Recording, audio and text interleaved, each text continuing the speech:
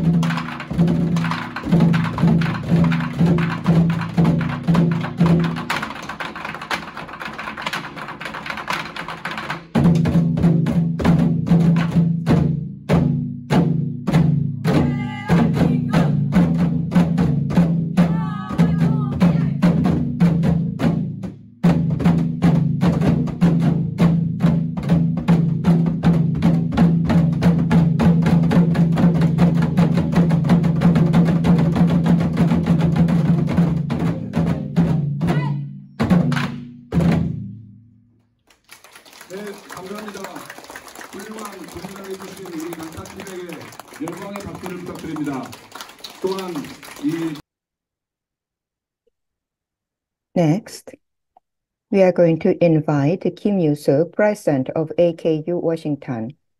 She is going to introduce participants and share greetings. This year, we celebrate the annual March 1st commemoration ceremony. So 2 days ago, in this building, we had a special ceremony. March 1st movement was a non-violent resistance movement that contributed to world history by influencing the liberation movement of ethnic Asian countries such as China, India, and Vietnam. In North Korea, March 1st movement is considered a failed movement, and the South Korean scholars who are immersed in Kim Il-sung's national history have devalued March 1st movement as nothing more than people's uprising, claiming that Korea's liberation came solely as a result of a communist leader Kim Il-sung's armed independence struggle. I reread Gimme Declaration of Independence written by our forefathers 105 years ago, which is not only historic manifesto that inspired the unification movement, but also a clear vision of a future that reflects the noble moral authority of our forefathers and their clear vision for building new country that pursues freedom, peace, democracy, and equality. Here you can see the Gimme Declaration of Independence. The independence of Korea is a bright command of heaven and the tide of times, and the exercise of the legitimate right of all mankind to live together in coexistence. So our task today is only to build ourselves, never to destroy others. It is a solemn command of conscience to forge new destiny for one's country, not to envy, hate, and reject others out of resentment. Let the peace of the East become the stairway to world peace and human happiness. Gone are the days of might and power. In their place are the days of morality and honor. Our actions today are born out of the national need for justice and guidance, for survival and dignity. So let them be free spirit and never driven by exclusionary sentiment. Let our action respect order above all else, and let our arguments and attitude be upright and just. I read it again, replacing independence of Korea with unification of the Korean Peninsula. I'm convinced that it was the best declaration ever written, surpassing even the American Declaration of Independence. The most important diplomatic challenge before the goal of realizing unified Korea is to persuade the powers surrounding Korean Peninsula to agree to unification. Every country makes a foreign policy decision based on its own interests. In the case of a reunification movement, it is necessary to clearly present to neighboring countries, including United States, and the benefits and strategic value of reunifying Korean Peninsula, and at the same time create a diplomatic approach to convince them of the benefit of a reunification. The strategic value of a reunified Korea has already been well documented.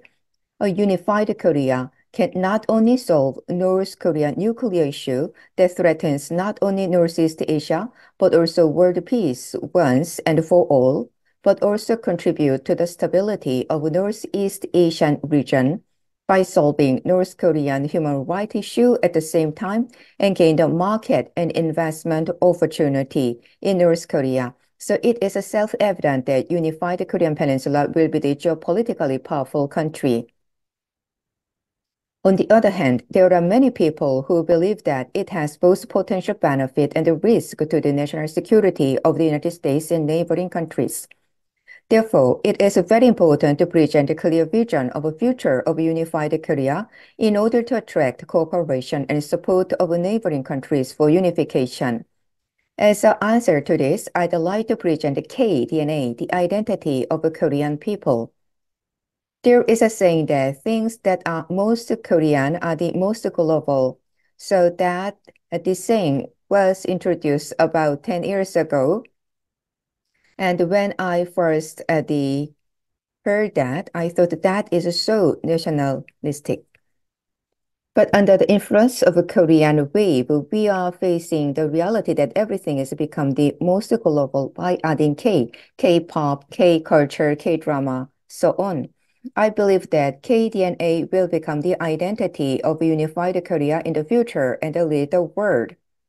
KDNA first. Our nation is a peace-loving people who have never invaded other country, even though we have been called more than 900 times in our half-million-year history.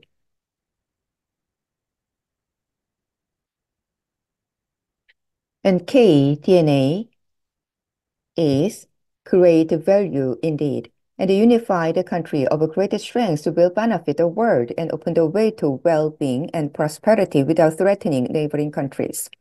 KDNA 2.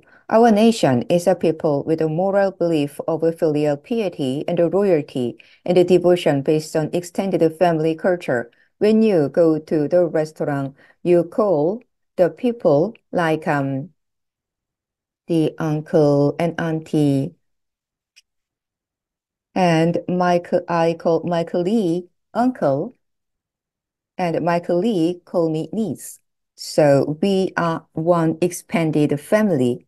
A unified Korea will be an exemplary country that upholds law and order in a free market economic system based on basic order of a liberal democracy. KDNA 3, we are the people with a spiritual and religious soil that allows any religion to blossom. So we have a great harmony of the religion. We are the people with a noble divinity that transforms hate into forgiveness and love. The unified Korea will be the country that embodies human rights and religious freedom. Unification is about building new nation by restoring KDNA, and we are confident that we can convince the United States and the world of strategic value of unified peninsula with KDNA. As we reflect on the achievement of the greatest patriot, revolutionary, and diplomats, let us learn from them what we can do to unify at this time. Today, we are going to hear about four of the great leaders. And I sincerely hope that you have a great lesson from today's lecture. Syngman shortly after 38th parallel was drawn toward his compatriot stuck in North Korea. Do not despair. We'll never forget you. We will not abandon you. The fundamental goal of Korean people to find and rescue our lost brothers and sisters in North Korean peninsula remains the same in the future as it was in the past. Finally, this is the last will of a founding president Lee Syngman. Our people should know how hard and difficult it was to regain the country we lost, and we should learn from our unfortunate past history so that we'll never again wear the yoke of slavery. I hope you have a pleasant time today. Thank you. Thank you so much. And that was a great insight indeed. And next, we are going to invite Professor Chang from UC Riverside. He's going to share his insight about Ahn Changho and the first Korean town in United States, Pachappa Camp. So we have a video clip. So let's watch the video clip first.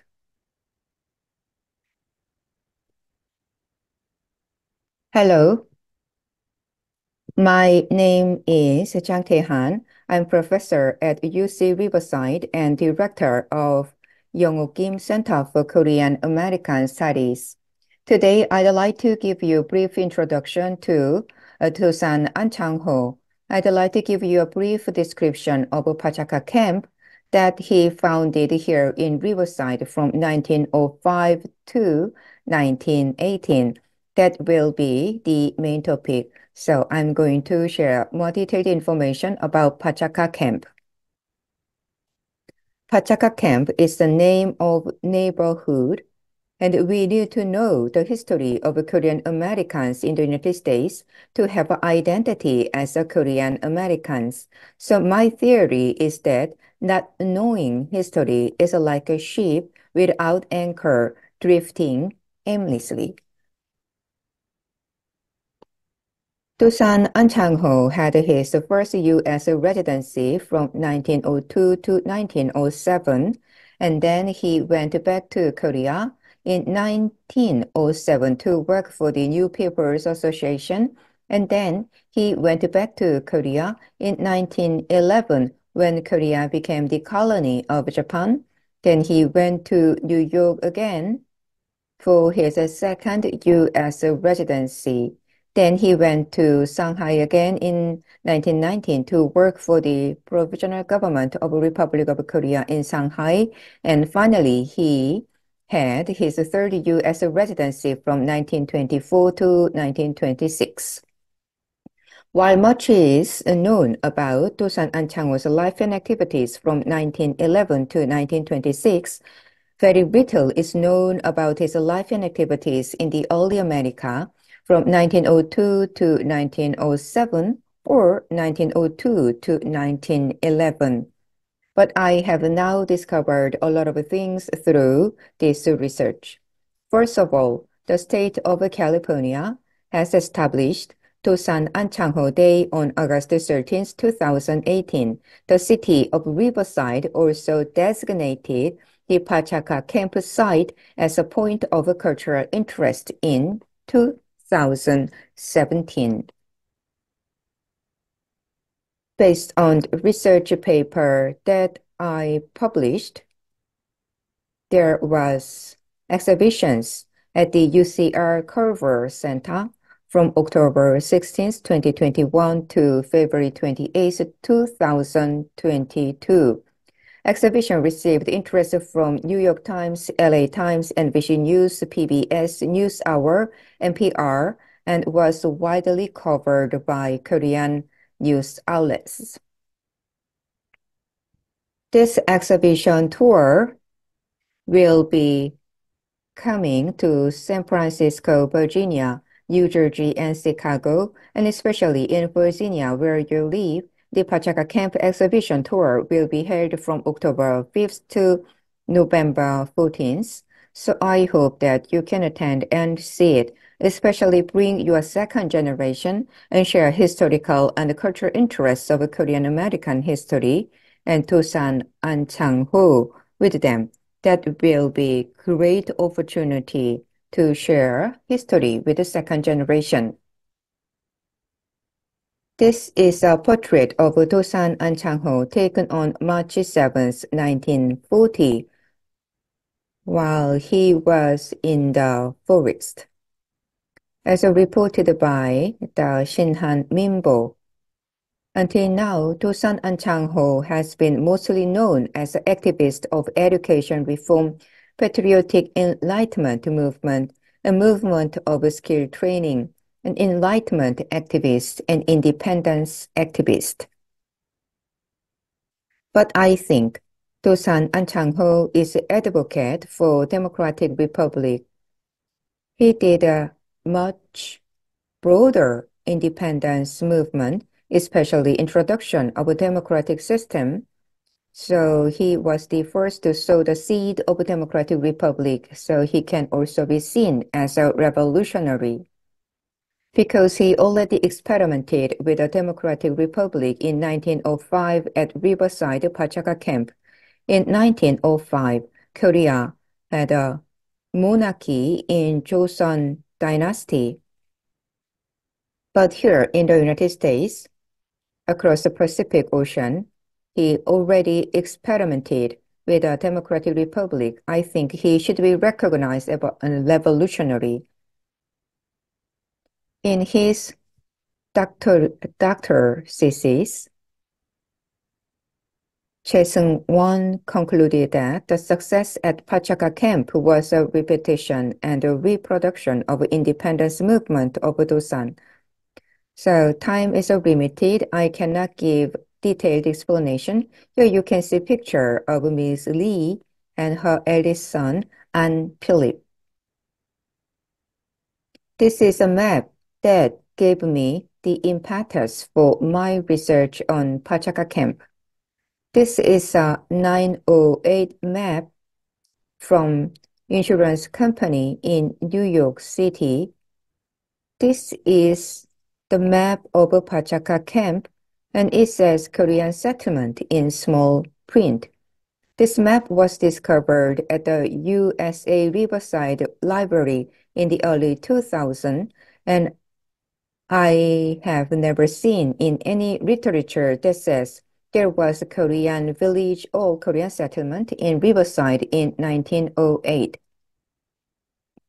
So I studied this research back in 2016. Surprisingly, there were many documents available. It revealed that Pachappa Camp was not just a labor camp, but a historically significant place where seed of democracy was sown, introducing democratic republic and maintaining legal basis as Korean Americans, not Japanese colonial nationals. Particularly, Dosan Ahn Changho, who returned from Korea to Riverside, conceived the idea of nurturing democratic citizens with a great strength. That is precisely what Pachappa Camp represents. This is a picture of him picking oranges with other workers in Riverside. In the San Francisco Chronicle, December 7th, 1902, there was a full-length interview with Dosan Ahn Changho. Here is what I found is why he came to America and what he did there. This is the first Asian American to receive honorary star on Hollywood Walk of Fame. I explained that Pachappa Camp is the first Korean American settlement in the United States because it was a group of Koreans in one area that formed collective neighborhood, and they created their own rules and regulations to maintain order and form ethnic community. It is where the seed of Korean democracy were planted. That's why the early Korean immigrants called Pachappa Camp the Dosan Republic. He founded employment agency to provide employment opportunity for immigrant Koreans, which led to the formation of a Korean village. While other areas were dominated by men, Pachappa Camp was a family-based community with women and children living together. And the camp held active Korean community activities such as a wedding, birthday parties, and lectures. And his oldest son, Philip, was born in 1905 in Los Angeles Hospital, but family lived in Riverside. Under the leadership of Ahn Changho, he solidified his position in the independence movement, founding Korean Public Association in 1905 and initiated Syngman Rhee in Riverside in 1906 before returning to Korea in 1917. In 1909, he played a role in organizing Korea National Association, and in 1913, he was involved in establishing Young Korean Academy, fulfilling the role of a national community organizer. The Korean village called Republic of Dosan is a model of democratic and actionable leadership. It was the Koreans living in Pachappa Camp that directly motivated that Koreans living in the United States to recognize their legal status. I have found a newspaper article from October 5th, 1910, the Shinhan Minbo, and this is what it says. Riverside District is the first Korean town in the United States, not only being the first Korean town founded by Koreans, but also the first place where Korean Association was founded. This is a picture from Shinhan Minbo, which is a picture of students and teachers in Korean school. This is the Korean Presbyterian Mission, and I found the Presbyterian Mission Directory. Korean National Association, which was founded in 1909, had local chapters all over the world, and there were 116 local chapters in North America, Hawaii, Siberia, Manchuria, Soviet Union, Mexico, Nanjing, and Petersburg, and it was the only worldwide organization of overseas Koreans. This photo was taken just after Third North America General Assembly of Korean National Association at Pachappa Camp in 1911. It shows Dosan Ahn Changho as our photographer taking pictures of delegates. So what I'm looking at now is the third North Korean General Assembly of Korean National Association, which took place from November 23rd to December 4th, 1911. At that time, National Association declared that being a body organized under the system of a complete constitutional republic, the vital right of local assemblies were fully vested in the National Association. National Association has the power to make rules of self-government for the local assemblies, to make temporary proposals, and to select members of a General Assembly, and to set the annual budget. And they meet once a year. It explained the North American General Assembly of the Korean National Association was established and maintained on the basis of a democratic republic. The Third North American General Assembly in North America passed 21 agenda items during December. All of the assembly members were there to see Dosan Ahn Changho, who returned from Korea. This is the picture of delegates. I found a new historical fact that Dosan Ahn Changho introduced and practiced democratic system. In 1919, Shanghai Provisional Government declared a diplomatic republic. And until now, Korean historians have not been able to find out how and by whom and why it was introduced. However, it is the official theory in Korean history that Great Unity Declaration of 1917 provided initial introduction of a democratic republic. That is well known and widely accepted. The theory. And I recently published a paper saying that the Shanghai Provisional Government in 1919 introduced Democratic Republic because Democratic Republic was introduced immediately in Pachappa Camp in 1911 and experimented and had a success. And Pachappa Camp closed in 1918, and on November 10th, Pachappa Camp era came to an end as the local hall moved from 1532 Pachaka Avenue to 1158 Vine Street. Another important thing is that women's movement was very active in Pachaka Camp. I think this should be recorded in history of Korean women in Korea. On January 21st, 1918, Korean National Association issued a decree by Reverend Lee Dae-hwi, the President of the General Assembly, allowing women to enter Korean National Association on an equal basis with men. So the first time women were able to achieve equal status with men was the Korean National Association, and I think it is a very important historical fact that Korean American women were active in independence movement and fought for independence along with men. The success of the Pachaka Camp led to the spread of a national movement through the spread of organizational power and spread of Dosan Republic through the ideal village construction movement.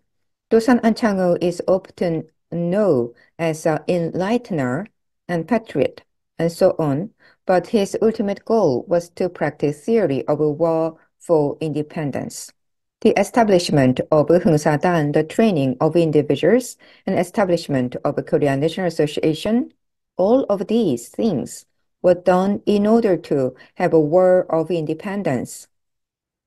Ultimately, one of the greatest achievements of Dosan Ahn Changho was the integration.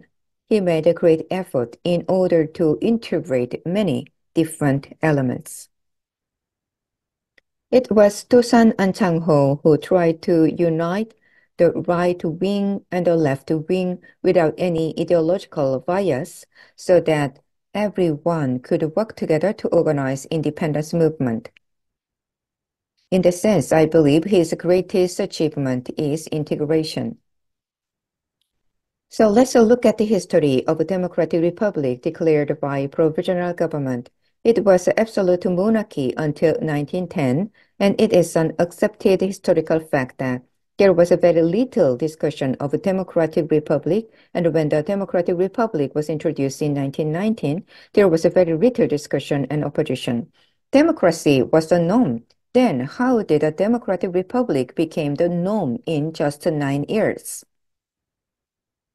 The Third North American Assembly held at Riverside Pachappa Camp completed separation of powers. The first Central Assembly was established, declaring that it was not just a Central Assembly of Korean National Association, but an intangible government representing overseas Koreans.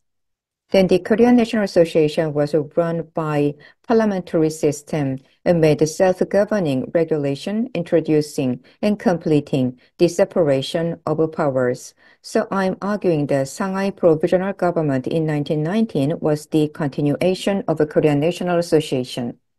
And Great Unity Declaration of 1917 is very similar to Declaration of Riverside Central Assembly in 1911. They are similar in that they say that everything is done by the separation of power. So I argue that the root of democratic republic are Riverside Pachappa Camp, the very place where North American National Assembly of Korean National Association was held.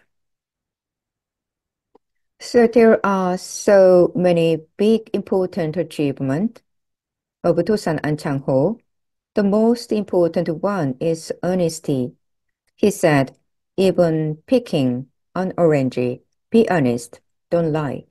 And Dosan Ahn Changho is a great organizer. Whenever he went, he created the Korean organization so that they could have an independence movement.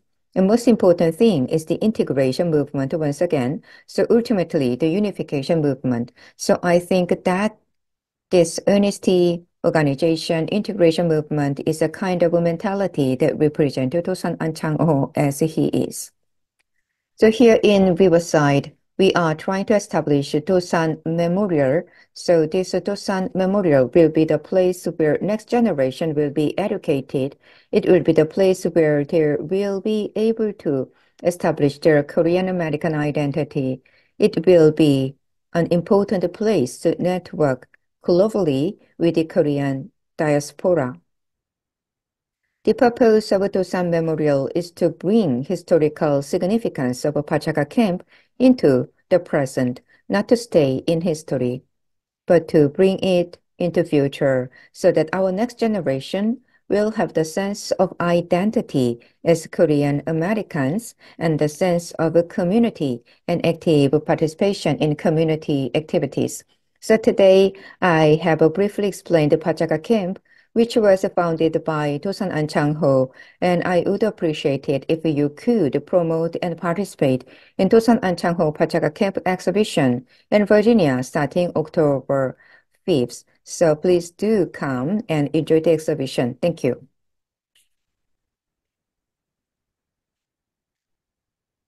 Well, thank you so much. So from LA, he sent this video clip. Thank you for great presentation.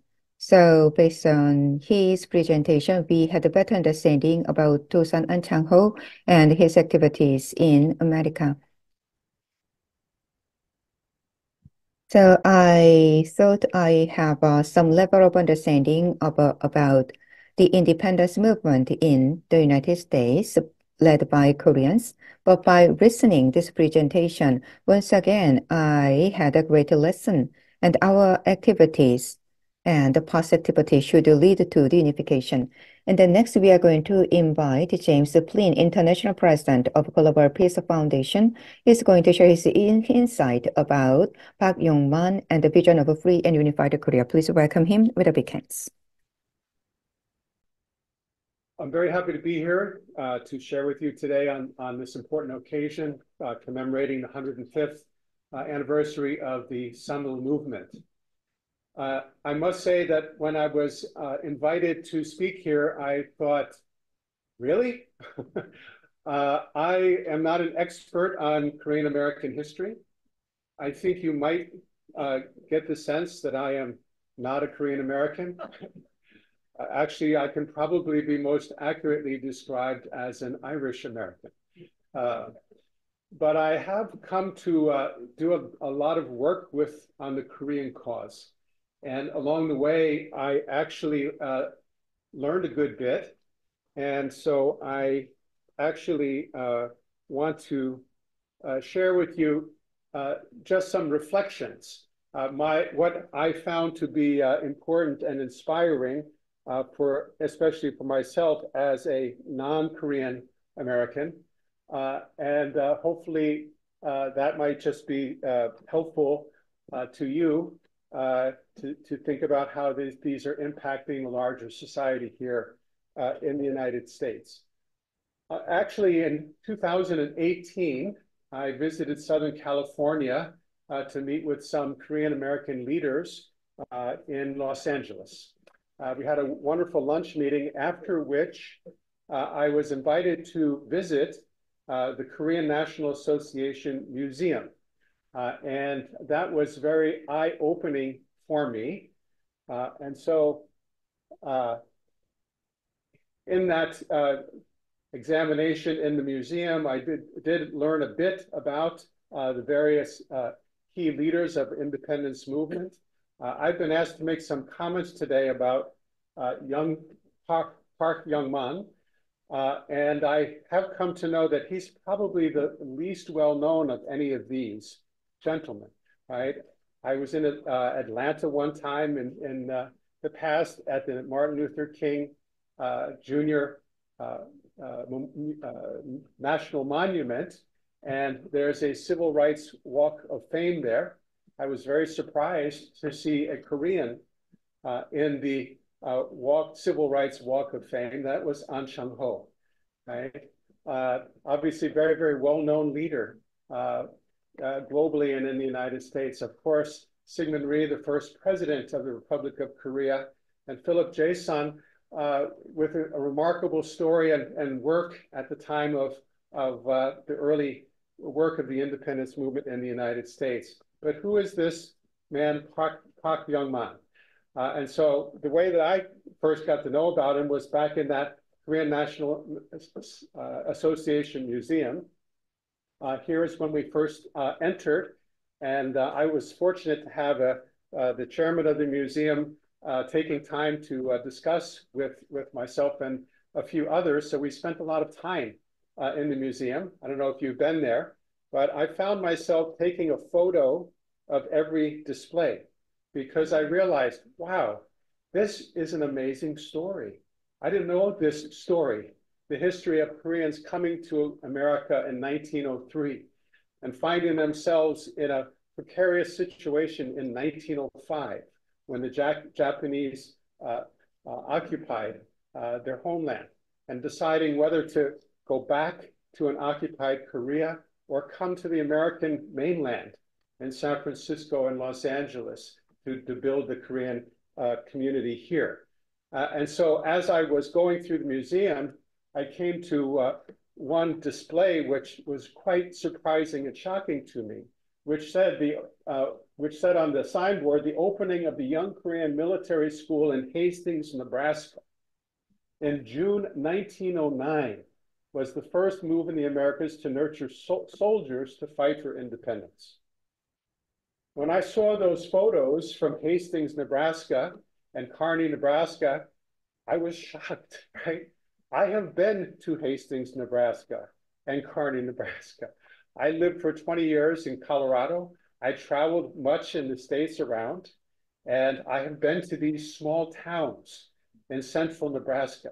And when I started to think about how is it possible that in 1909, in these small towns in central Nebraska, that young Koreans were living in the homes of American families and training, doing military training under the guidance of Yongman Park.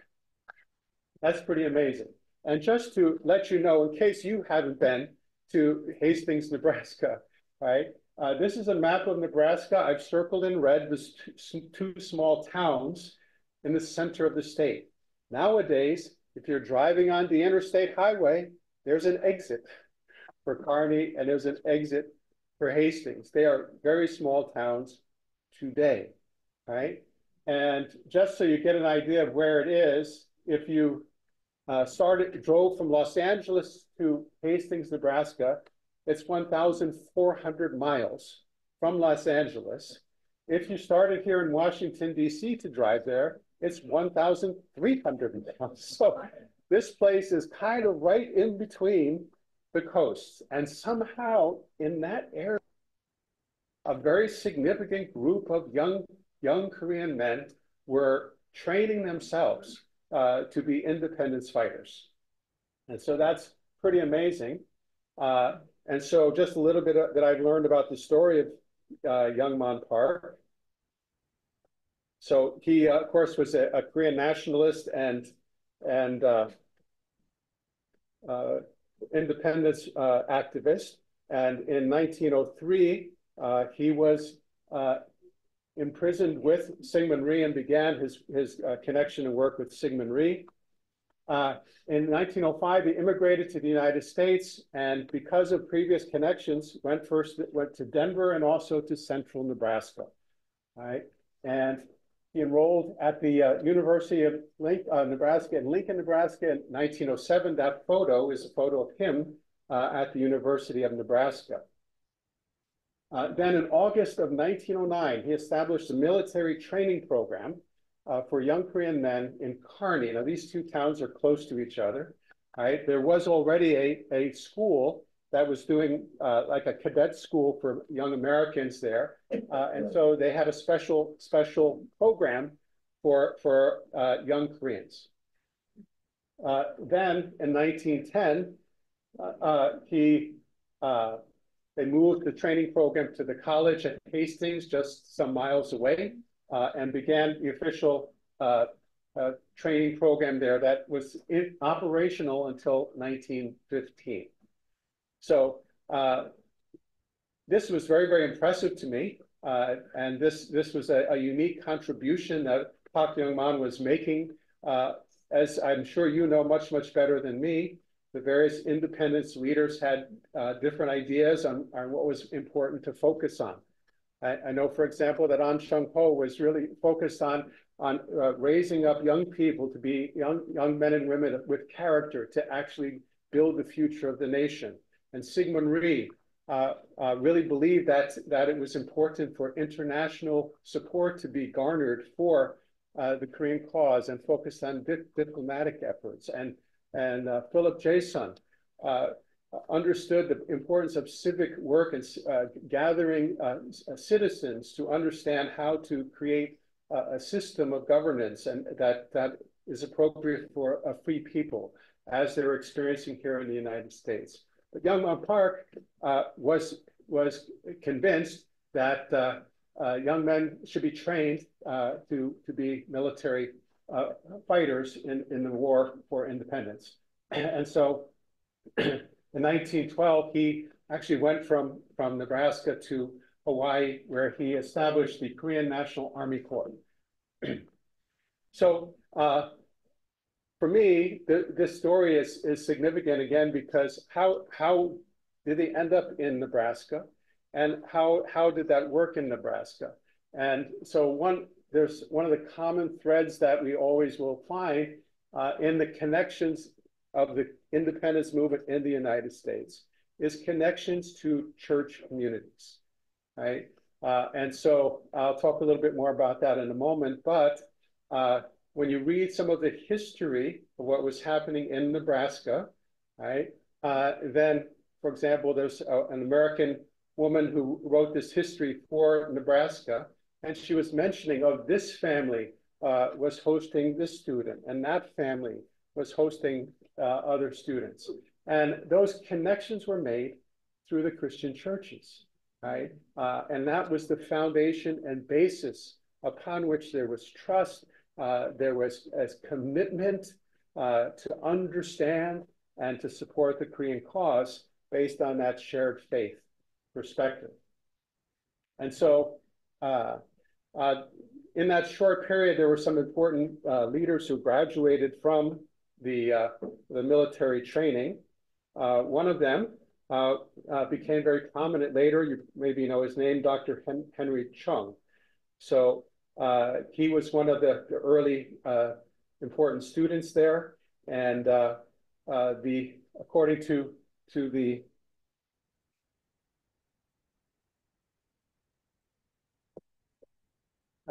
history of that time, the caliber of the students was an important indicator of the success that they had in their training. Dr. Henry Chung traveled the United States and Hawaii on behalf of the independence movement. Later, he became a key person working with Syngman Rhee when he became first president of ROK, and he served as the nation's first ambassador, ROK's first ambassador to Japan. And so the point I wanted to share here is this an assessment of that impact in central Nebraska, talking about Yongman Park, the guiding spirit of the Korean students in this country. Yongman Park was instrumental in forming the Korean Residents Association of Nebraska, which expanded to all of North America. He continued to speak and work on the issue of independence for his country. And so the lasting impact that he had can be seen in this particular case of the military school. So I want to mention what I also think, and from my point of view, in a larger perspective, right? What's the motivation and connection, what's the underpinning of the relationship between the Korean people and the American people? It's a deep connection. It's a connection that has been deeply planted for more than a century, right? And so that's important for us to remember and understand for today. So from the 1880s, I'm sure you know the history much better than me. American Protestant missionaries came to Korea, and what they were able to do is not only just share their teachings, but more focus on how to provide service with medical services and other kinds of ways of helping to advance and reform society. In that connection, in that work with the Korean people, beginning from the late 19th century and into the early 20th century, those American missionaries built deep bonds, and they brought back to America a deep love of the Korean people and a commitment to support the Korean people in their cause for fundamental rights and freedoms. So that's a two-way relationship, a deep bond. And so that, in fact, is what made possible the families in Hastings, Nebraska, and Kearney, Nebraska, to even know about the situation in Korea, and then to welcome Korean young men to live and work in their homes and to actually be in their community. Imagine if you were in the center of the United States in the early 1900s, and some young Asian men were doing military training. You might get pretty scared. Right? You might wonder what on earth is going on in our backyard. And yet they understood that there was a shared bond of understanding and faith and values between them and the Korean people. They welcomed that. They supported the Korean cause.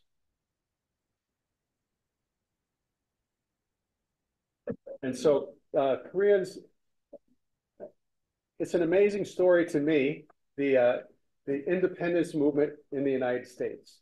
That history is an amazing story to me, right? The more I have learned about it, the more I have been impressed, right? What even we heard in the previous presentation from Dr. Chang about the Ahn Changho in California and so forth, that work was beginning long before the Sama movement in 1919, right? So we know that. And that support was reflected in organizations like the Korean National Association. I was in their museum and was impressed, but we heard earlier also about how important that association was throughout the history. And then when I learned that Koreans in America were the main financial support for the independence movement all through those early years, I was amazed, really, right? Because my grandparents are immigrants to the United States, right? From Ireland.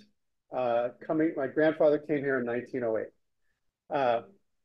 Not easy when you're an immigrant, especially most immigrants come because they're looking for new opportunities, which means they don't have, a lot of resources.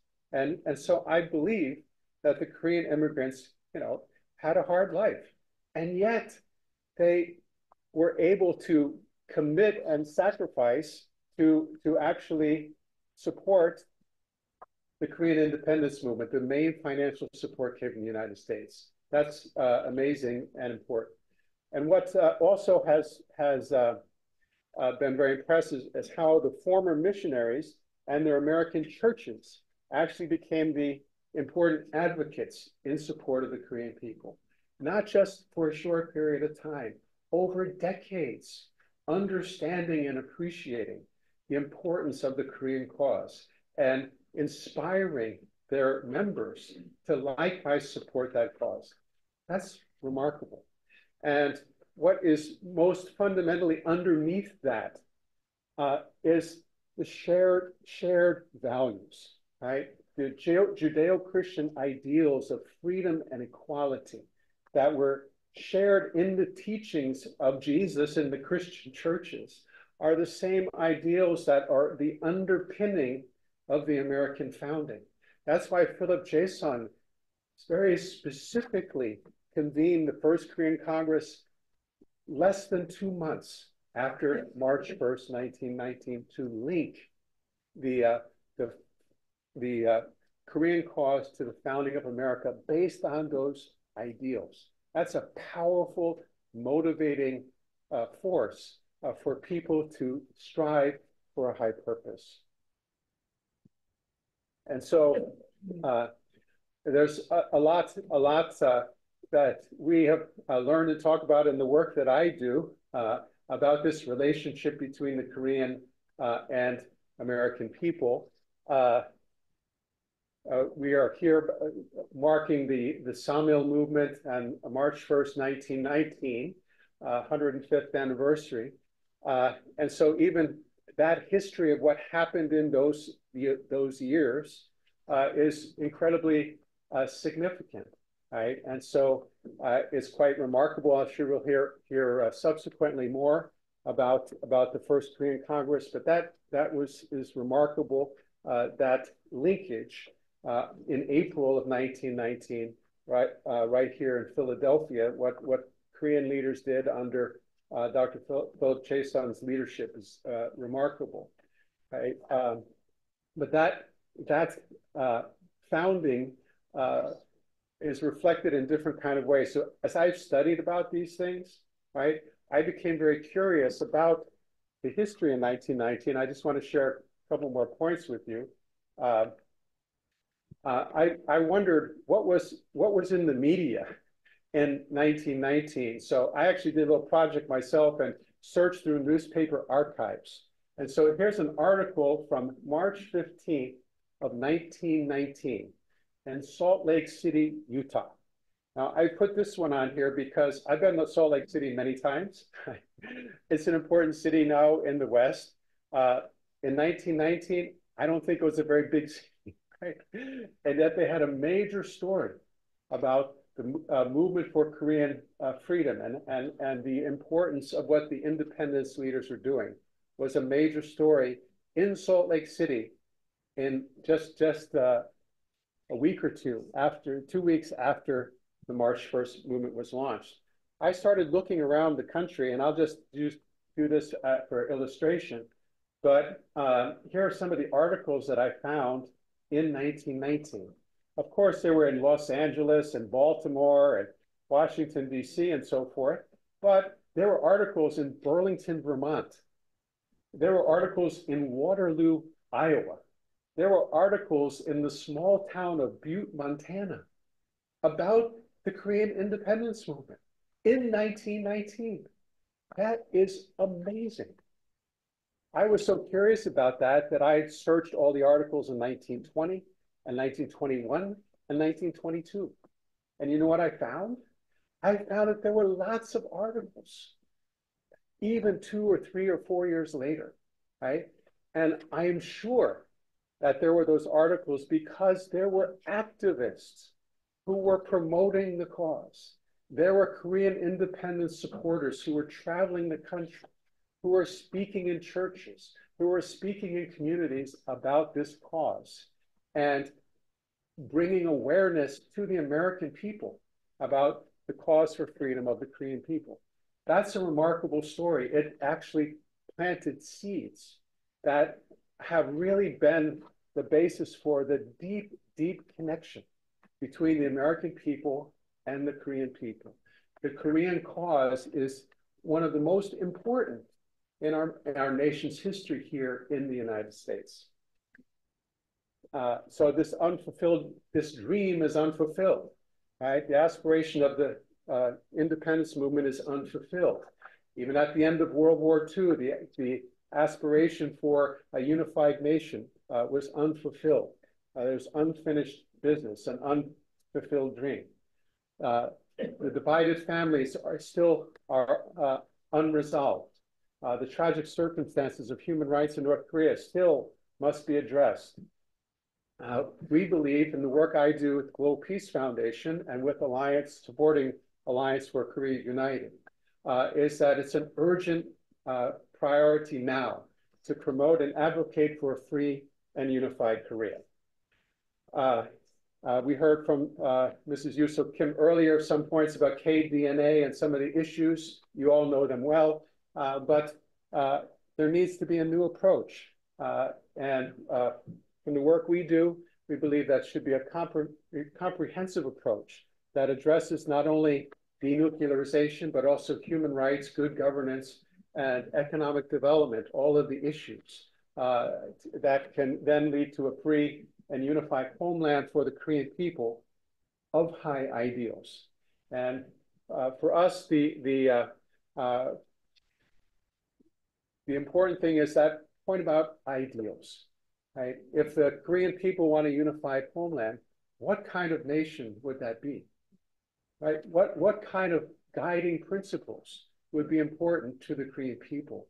How is it that nation could benefit all of the Korean people, but not only all of the Korean people, but all of their neighbors, right? How could that nation draw on the KDNA, right? So that it became a model nation in the world. And so along the way, I learned about Hanguk Ingan and this ancient ideal of the Korean people. And if the unified Korea is a nation that manifests that ideal, it can work to solve problems in our world and be a model for the world to emulate. So way forward, we got to focus on the end goal. The end goal is a free and unified Korea. We believe that the solution is unification based on the vision to build a free and unified Korea that fulfills that long-held aspiration. One thing I've also learned about the Korean people, which is an admirable trait, is an incredible resilience. That once Korean people decide on what they want to accomplish, they continue to work and work. That's what I have observed and seen. That's what people recognize in Korean people. So in the 21st century, will you forget the dreams and aspirations and hopes of the independence leaders and your ancestors? I think you don't forget, right? That's why you're here. But that dream has to be achieved, has to be realized. And I am a passionate supporter of that cause because I believe that such a nation will be a great benefit to peace and security and well-being for our world. Fulfilling that dream we call the Korean dream. And in the Global Peace Foundation, we approach this very systematically. We call it the Korean Dream Framework. Our work is guided by a book called Korean Dream Vision for a Unified Korea. It's authored by the founder and chairman of the Global Peace Foundation, Dr. Hyunjin Preston Moon. And so in that, we focus on a simple basic approach. First of all, the importance of vision, focused on the end goal of a free and unified Korea. We recognize that it's important to learn from history about the shared roots of Korean identity and the aspirations of the Korean independence leaders, as we're talking about here today. We also know that the process must be Korean-led. Self-determination is what the independence leaders were striving for in 1919 with the demonstrations, with their efforts to interject into the Paris peace talks and get international support from the United States and other nations for their cause to be free of Japanese colonial rule. Right? The process must be Korean-led. As back in 1919, even more so today, international support is necessary to achieve that. And with that kind of process, then the free and unified Korea can become a nation of high ideals that benefits not only the region, but the entire world. And so in conclusion, the dream for a free and unified nation must be built on principles and high ideals, a compelling vision, shared values, and a common goal are needed. The 2 million Korean Americans are a powerful moral and social voice. I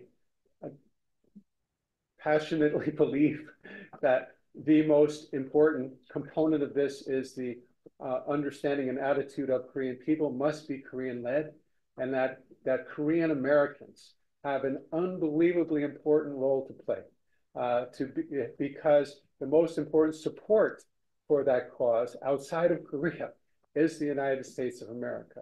And you as Korean Americans, I believe, have an incredibly important role to play. We want to work with you. We want to support this effort because it is important not only for Korea, it's important for Northeast Asia, it's important for the whole world. The Korean independence movement should be studied by young people, especially Korean American young people. Wow, learn about your history.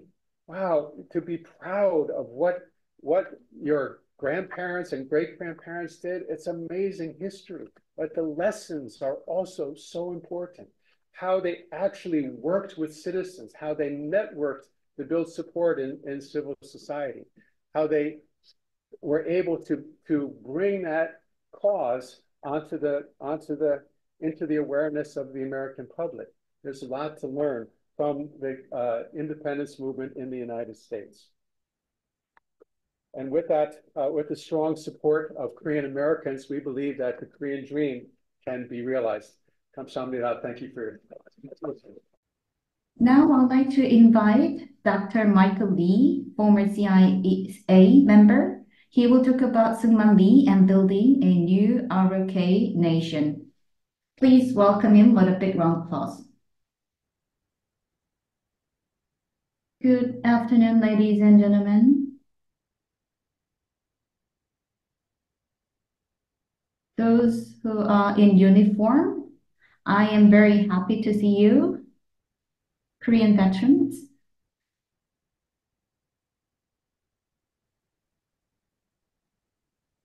I am normal or not?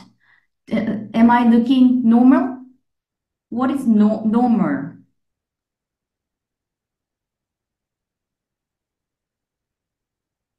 What about my buttons? It's well closed.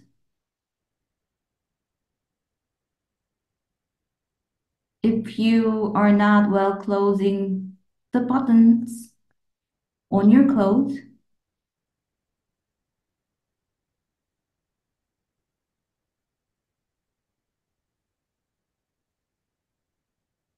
it's just 1 minute to correct the buttons. Actually, in Korea is in now turmoil because its buttons are not well closed. Do you understand me? The birth of Korea, we have a long history, and the birth of Korea is very significant in our long history. And the birth of Korea was able to be possible thanks to the efforts of Syngman Rhee. But his achievements are buried in dust. And in 1945, Korea was founded, but there was no one who were celebrating the foundation day of Korea, the 1945, the year of 1945. So we should really understand the situation. Do you understand me? So we should be awakened. These days, surprising things are happening in Korea. Do you know the movie called The Birth of Korea? That was released, and Korean people are now being awakened after watching that movie.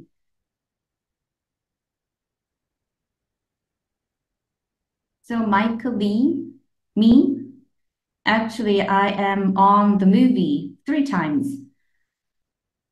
So I am actually doing narration as a witness. So the Capitol Hill in the US that the movie will be played. So please watch the movie, and I hope that you understand properly the role of Syngman Rhee in Korean history. We don't really well know about this Syngman Rhee because the left-wing party is actually burying that story in the dust.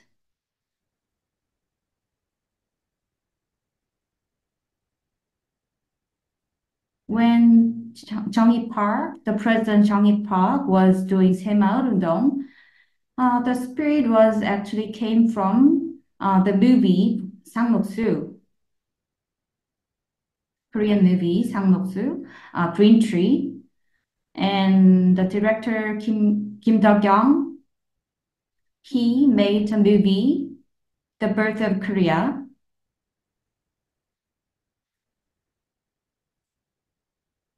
Actually, I wrote a paper and he got an idea from my paper.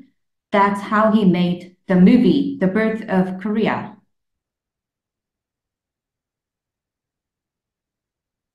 I gave the paper to the chairman of AKU, and if you need, you can read my paper. It's very in detailed story, like a 10 times more detailed story is in my paper.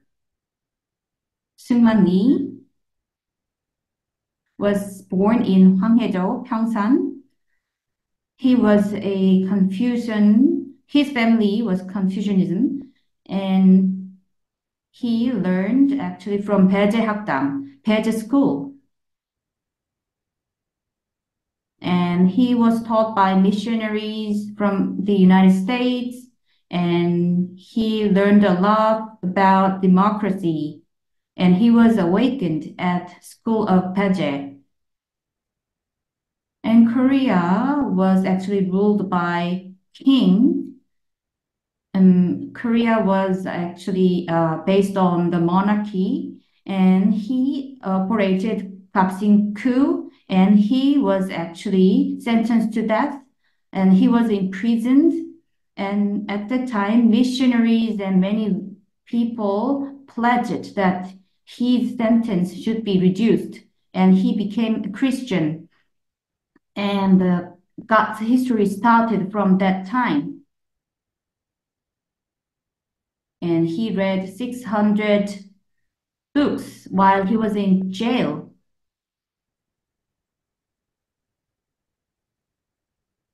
So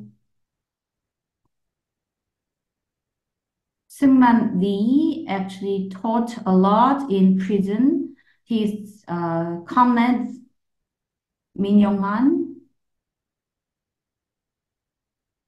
actually he committed suicide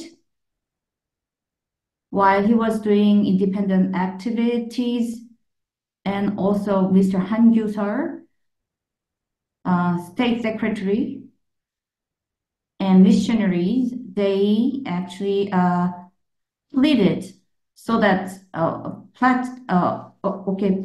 made a petition so that his prison sentence can be reduced.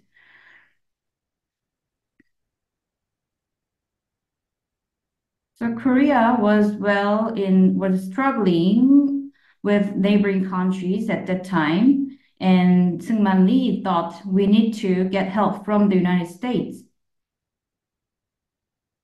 And Syngman Rhee was very good at speaking English.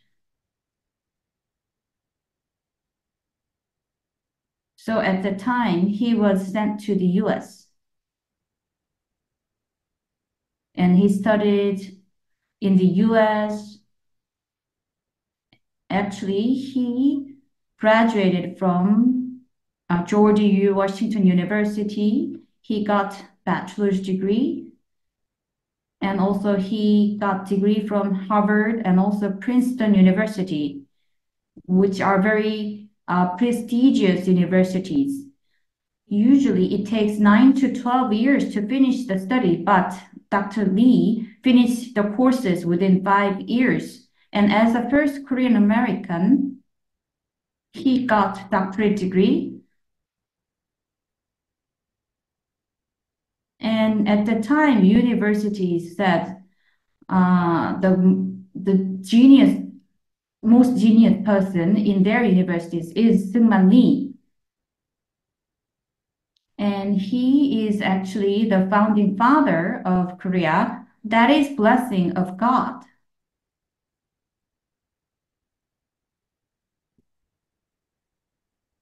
So the founding father, Syngman Rhee, his story should be well known to Korean people.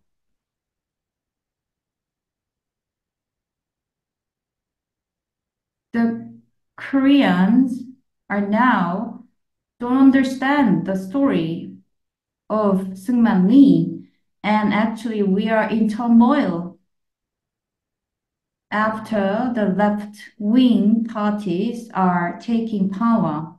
So we have to be awakened.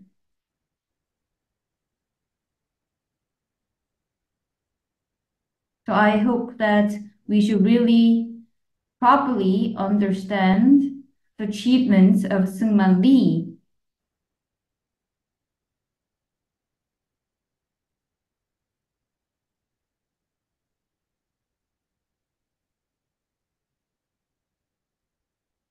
So in the history of international history, Korea's birth is quite significant.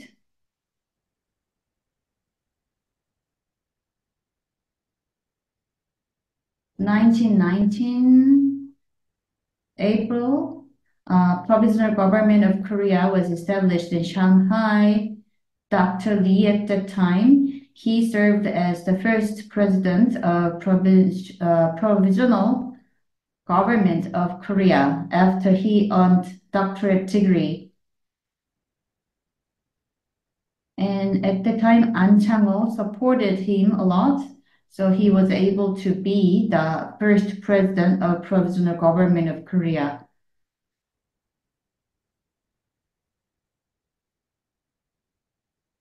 When you visit Chang district of Korea, Yongsan district of Korea, Kim-gu is well revered by Korean people, but Koreans are all deceived.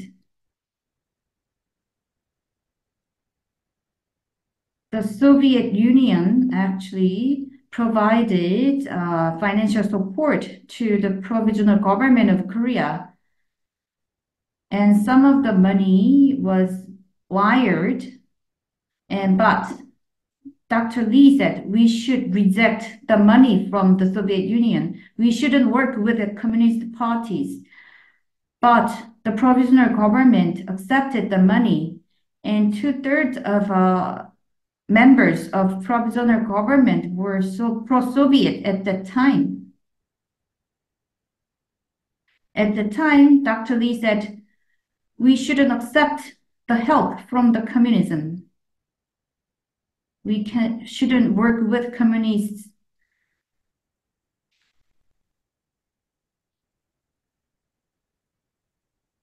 In 1940 and 1945, 564 activists, independent activists existed.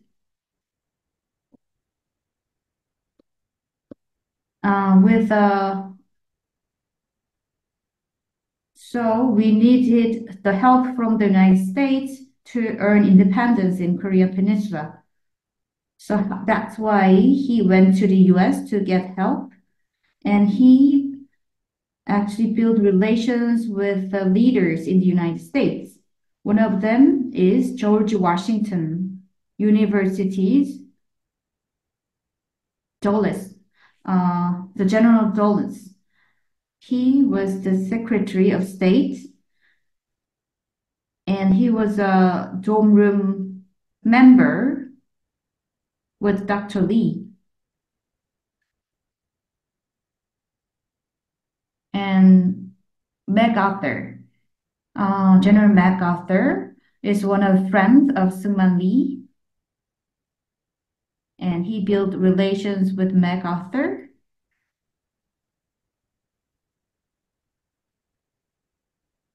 So with four presidents of the United States, he became friends. And also Woodrow Wilson, Roosevelt, Truman, and Eisenhower. These four presidents had some bonds or relations with Dr. Syngman Rhee. So while he was making some efforts for the independence, he built these relations.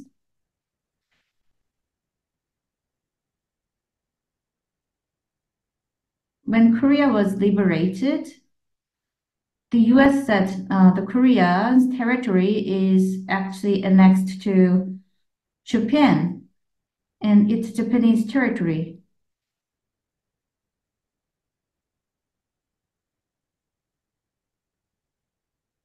But in 1943, there was a Cairo Declaration. At the time, in White House, the secretary at the time of the state was a friend of Syngman Rhee. And at the time, Syngman Rhee persuaded him so that he can make some suggestions to the United States president. So the US made some pledges for independence through the Cairo Declaration.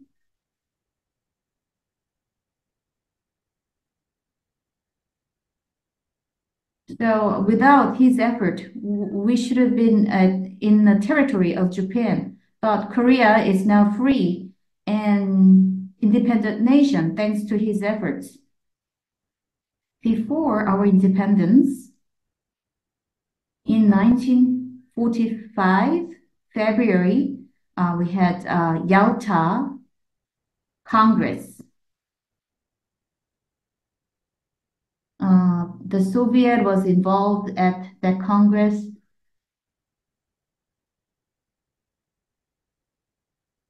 After the bombing of Japan, 1945, 8th of August,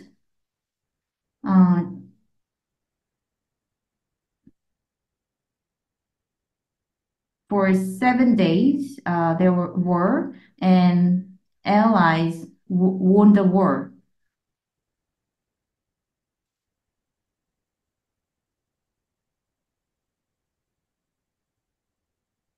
So at the time, Korea got independence, and Japan was actually at the time surrendered to the Allies.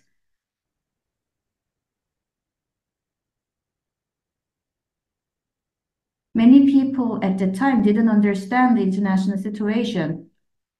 And at the time, the God's history started. There was an operation team under the US military. There was a Charles Bonsteel and Jean Rusk. They thought, we have to have some right cause.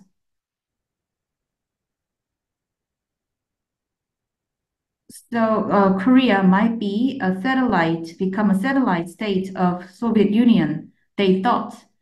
So White House accepted these two men's idea. So as they made pledge in Yalta Conference, they divided the Korean Peninsula at 38 parallel. And there was a Moscow conference at that time, how to deal with Korean Peninsula issue. And they made an agreement of the trusteeship. at that time.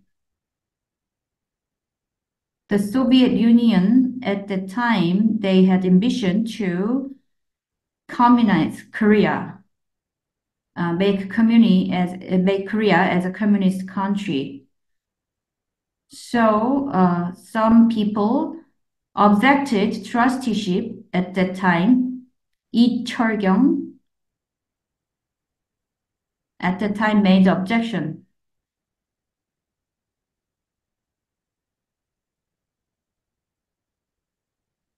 So many people at the time objected trusteeship, and also there was a co-commission between the US and Soviet Union. And Soviet Union had strong stance at that time. Soviet Union was quite ambitious to turn Korean Peninsula into a communist satellite country. So after 3 conferences, the commission between the US and Soviet Union dissolved. And Dr. Lee said,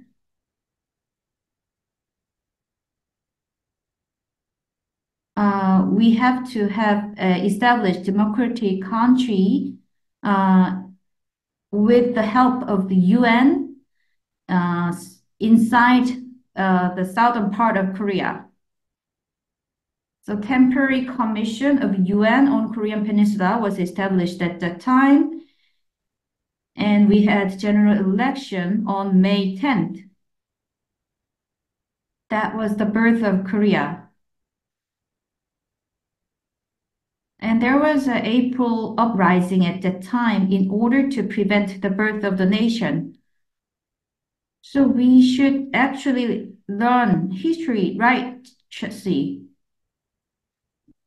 April uprising is not a democratic movement. You should be awakened. April uprising is actually not a democratic incident. They are actually rebellions to prevent the birth of Korea. That's how Korea was established at that time.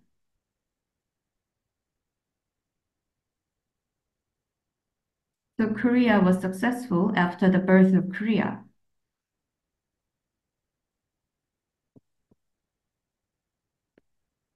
1948, as you know, Korea was established, founded, and the US forces withdrew after that time. But there was some irony. 1950, Hutchison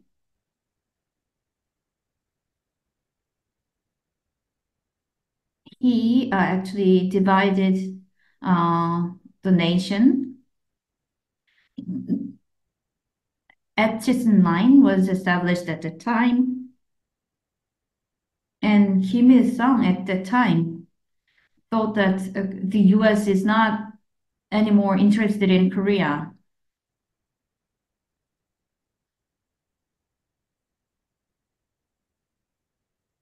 So at the time, the US thought that Korea is not a priority for them.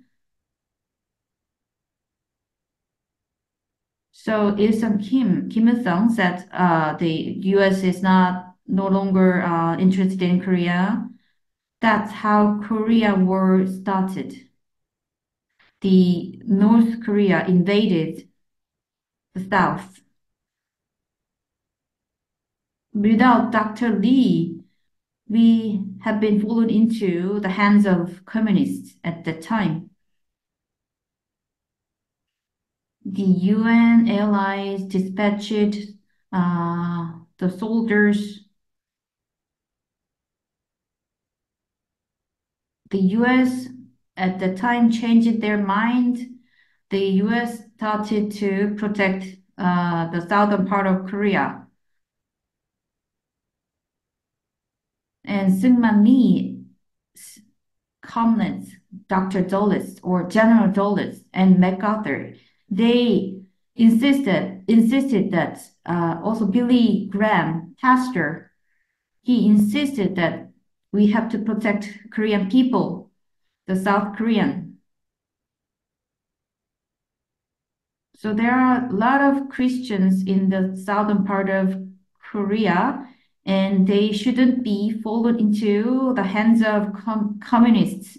MacArthur, Dulles, and Bill Graham persuaded the U.S. administration so that they can protect Korea, South Korea. And there was an armistice agreement at the time, but Dr. Syngman Rhee objected the armistice agreement. He thought that we need to go to march toward the north. But at the time, the U.S. said the Syngman Rhee is very stubborn, and he is problematic. So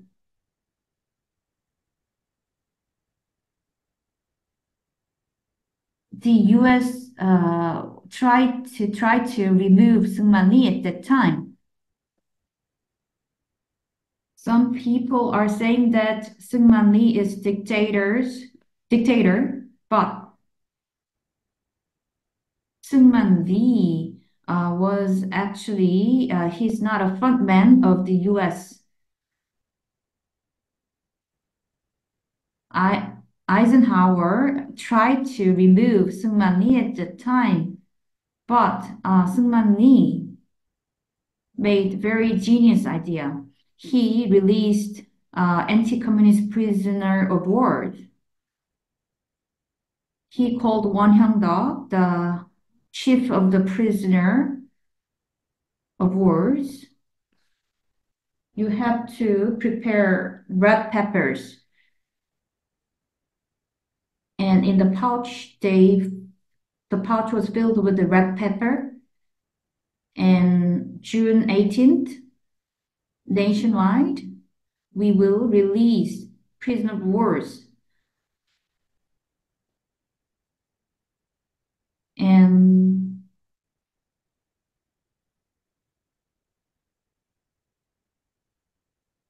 so Korean people, they are saying hello to the guardians of the prisons at the time, and they actually splattered the red paper, splashed red paper, and so they took away the keys of the prison, and they released 27,000 prisoners of wars at the time. So the U.S. was very shocked, and Eisenhower was very shocked at the time.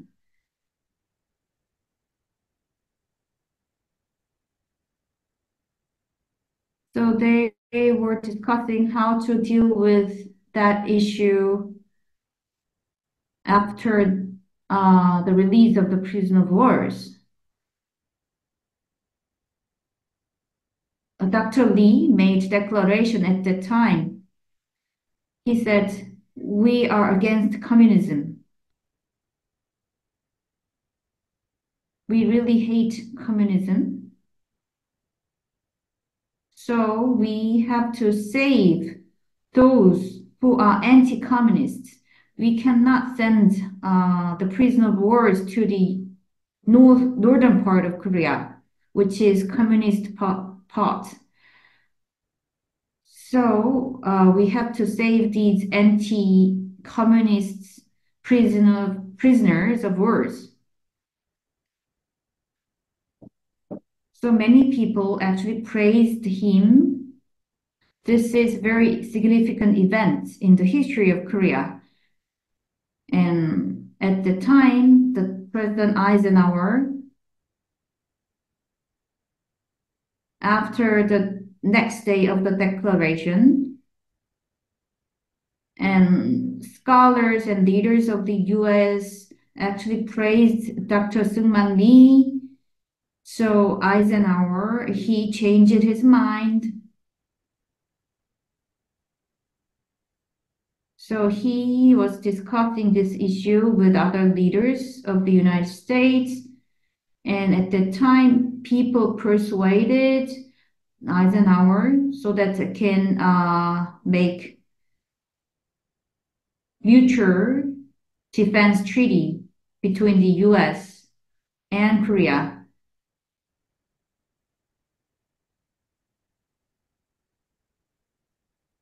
So they signed the mutual defense treaty. This is very important occasion in Korean history.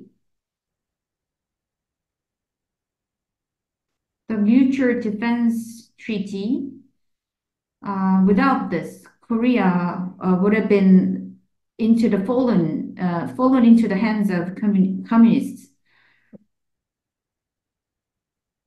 But Korean people are now revering Kimbu.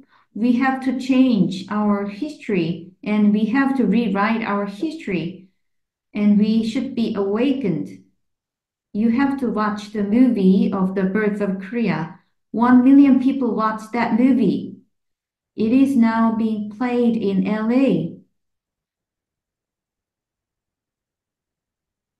So we have to rewrite our history, modern history of Korea.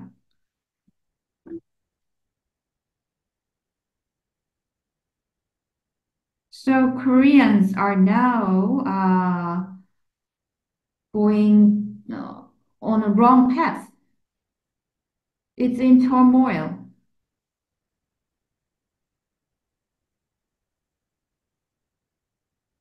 So the achievements of President Park Chung-hee and President Syngman Rhee, should be well understood and properly understood again. So we have to repent. Korean people should repent so that we can actually awake people. We have to repent our wrongdoings, which is wrong understanding of the history. But many Korean people nowadays are trying to properly understand the achievement of Syngman Rhee. I hope that Korean Americans will also understand properly the role of Syngman Rhee in the birth of Korea.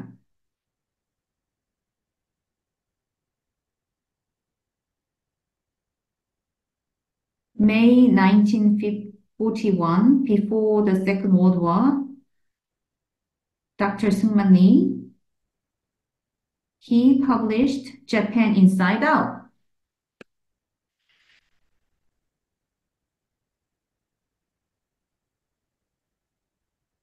After Manchuria incidents and also after massive massacre in China, the US will be attacked by Japan in the end. At that time, the US was not believing the idea of Dr. Syngman Rhee. But, Pearl Harbor was attacked by Japan. A lot of people died at that time. And the prophecy of Dr. Lee was quite right at that time. So the US people really started to, re-recognize Dr. Syngman Rhee. And many people started to learn the paper of Dr. Syngman Rhee.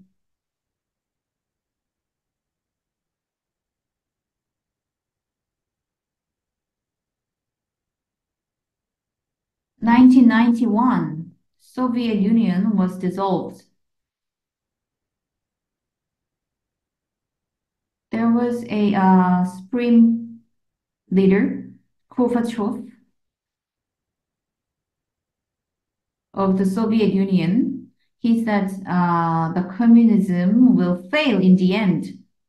He said, and the Soviet Union was dissolved at that time. And many countries were dissolved from the Soviet Union. and 66 earlier than the Gorbachev, in his paper, he predicted that the communism will fail in the end. And he actually pointed out the contradiction of communism at that time. Syngman Rhee is such a great man, and his achievement shouldn't be buried. If we don't understand his role properly, it's ridiculous. And rigged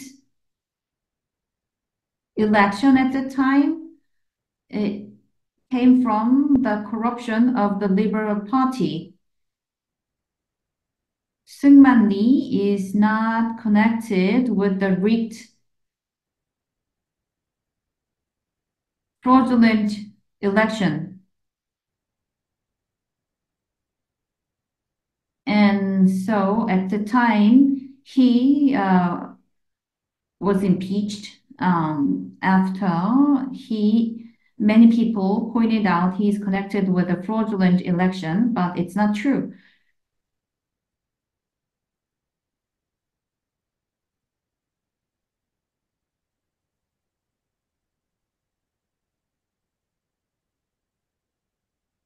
Dr. Lee's philosophy of founding nation, there are three principles.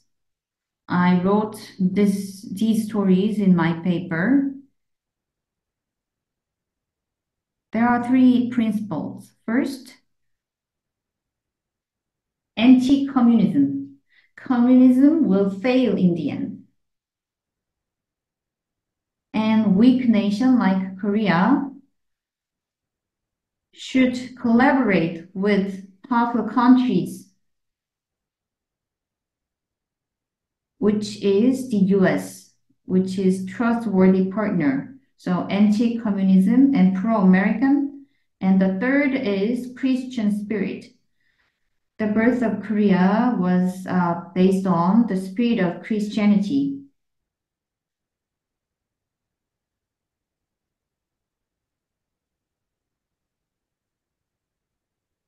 May 31st, Constitutional National Assembly was established. At the time,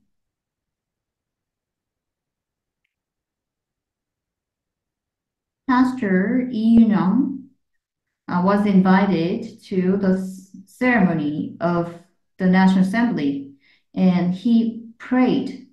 Pastor Lee prayed at the time. That is actually stated in our document. It's very significant speech. So the birth of Korea is based on Christianity.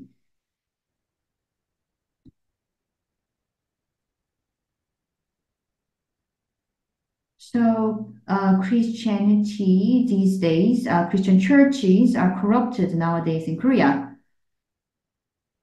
The pastors of church, 60% of them are pro-North. We cannot be friends with the North Korea. They are praising Kim Il-sung. They should repent.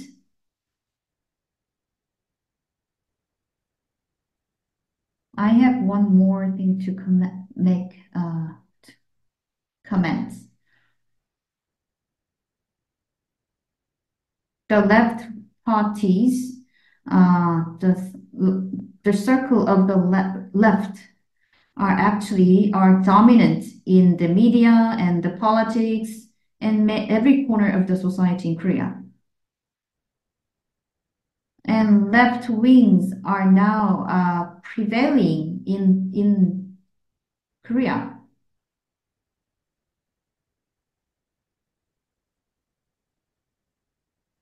So mutual defense treaty, and also US military stationed in Korea. These are two obstacles for the left wings of Korea. The declaration of the end of the war can be made after canceling the armistice agreement. So please listen to me. The US military stationed in Korea, they are not the soldiers who participated in Korean War. Currently, those stationed in Korea, after the armistice agreement,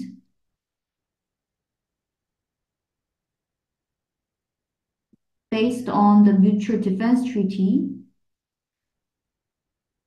those in uniform in the US were dispatched to Korea, and they are not those who participated in Korean War.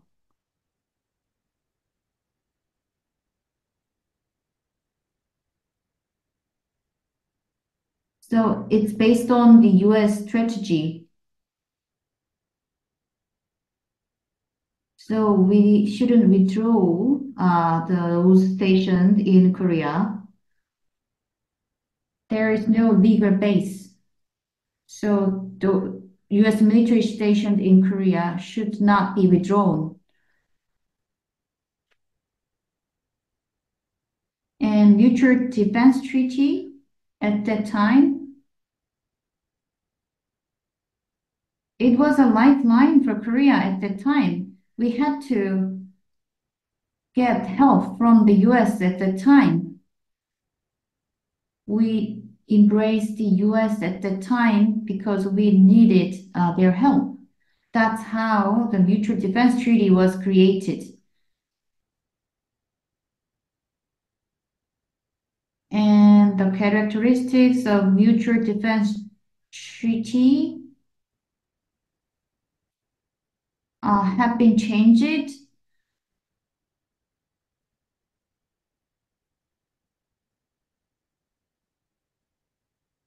And these days, actually, the US is embracing Korea because they need us. The US need Korean people. For 5,000 years, Korea was struggling with the power games of powerful countries like Japan, China, Russia.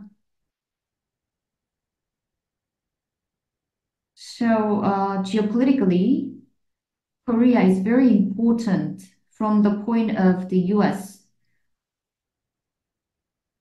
of unification.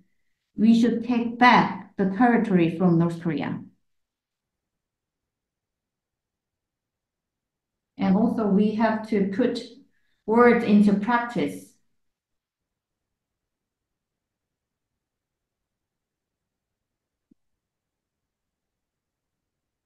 So we should be awakened once again after we learn the achievement of Syngman Rhee. Thank you. Thank you very much. So that was an insightful lecture by Michael Lee. And now I'd like to invite George Chang, President and CEO of Philip Jaisohn Foundation.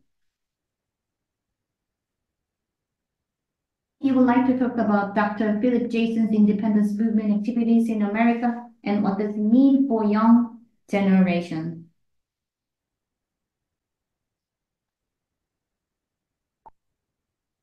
It's 5:15. You hope that you had dinner at 5.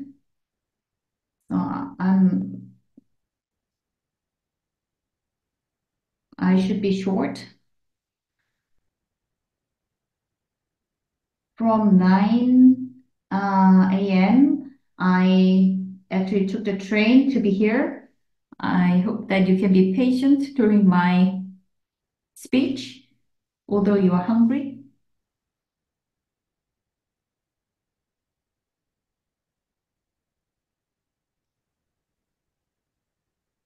So this is a AKU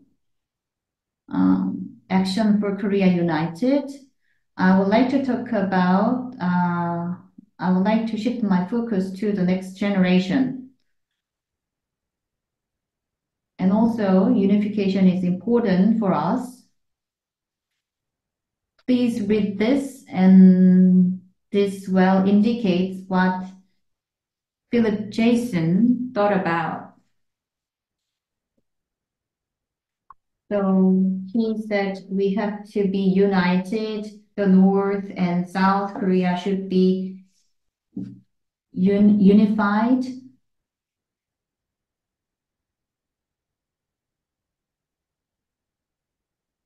So after you suffer COVID,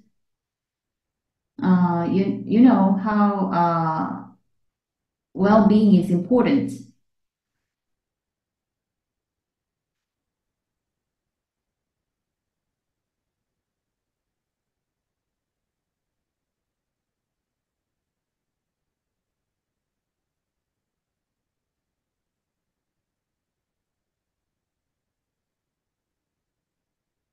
I studied chemical engineering, and so I'm not far from history, but I am working as the president of Philip Jason Memorial Foundation. I'm 1.5 generation of immigrants. I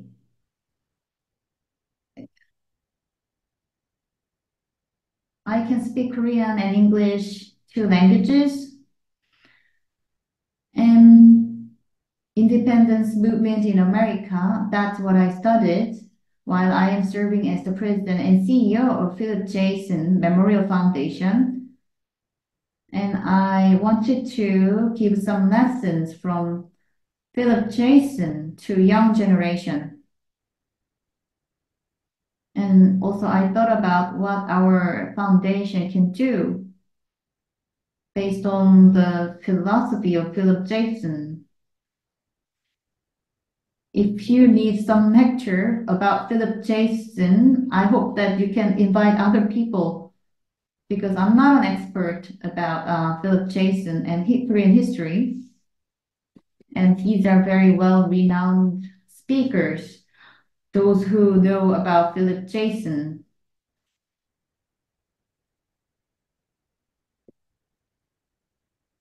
Today, I would like to talk about Philip Jason's life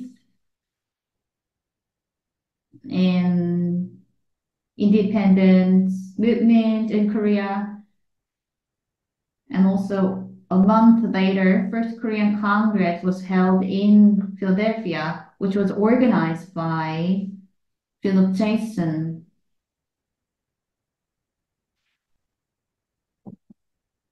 And we have to teach this history to our next generation. And after they learn history, what they can do. So I'd like to focus on learning, service, and leadership development. That's what our Jason Memorial Foundation can do. So we would like to work as change maker. 100 years ago, Korean people got help from the US people, but Korean Americans, we are good people and we are not good, and we can provide help to the people in the United States. So I would like to provide service to those living in the US.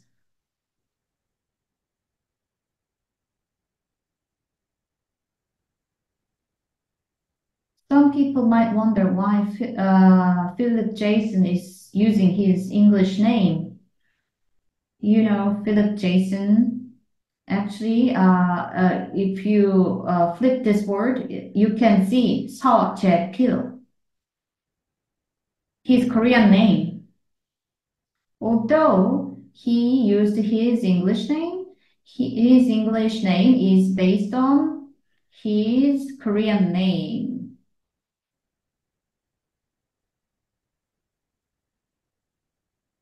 Didn't you know? You didn't notice? Philip Jason is actually in his English name. Korean name is inside in his English name. Anyway, he is many firsts to his credits. He was the first student group sent abroad, and he was earned doctorate degree as first Korean American, and he was not able to work as a medical doctor because at the time it was forbidden for him to touch the American people. And also, he is the founder of the first Korean language newspaper, The Independent.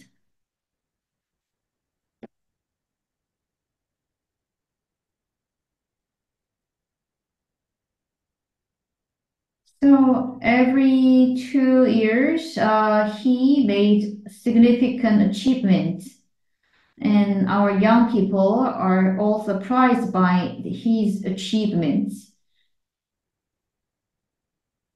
He entered Harry Hillman Academy, and he earned U.S. citizenship, and he earned educational medical doctor degree, and he married Muriel Armstrong, and he had good business, and he had happy family life, and he was quite successful as a businessman at that time, and he had very good family life until 1919.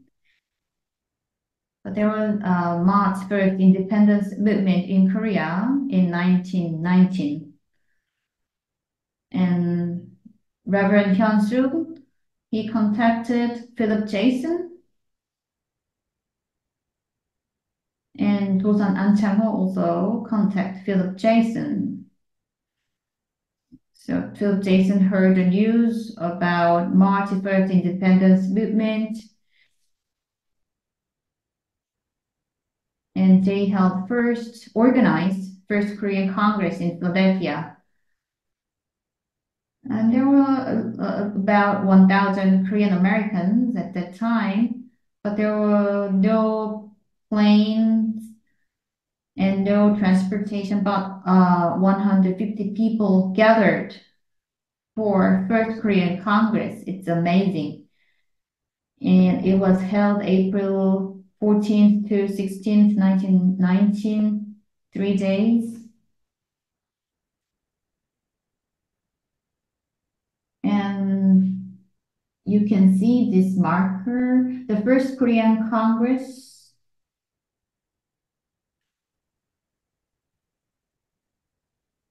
This was called a little theater at the time. And they had conference 3 days, and they made march to Independence Hall. 150 people marched. And you can see the photograph. Jaisohn, he put in gender equality. He focused gender equality. You can see men and women together, and women in front rows. And our second generations are excited about his achievements, especially for gender equality. And as you can see, women are leading the movement. Men are following women at that time. We can see the signs of gender equality at that time. And we had first Congress, and also Bureau of Korean Information was established, and Korea Review was published to educate the people in the US. And Japanese people, actually, they wrote Japan review. That's why Jaisohn also started to publish Korea review.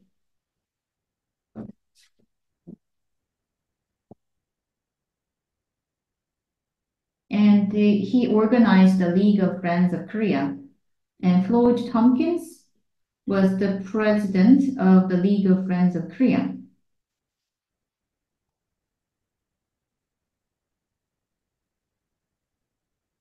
We are lacking the resources, we are lacking the documents, but Hwang Ki-won, he went back to Korea last year. Have you watched the drama Mr. Sunshine? Those who watched the Mr. Sunshine, this person, actually Mr. Sunshine, is based on his story, Hwang Ki-won.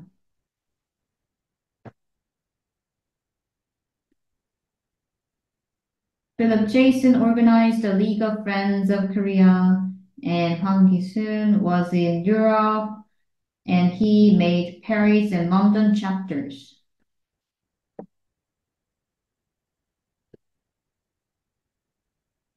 And this is the grave in Queens.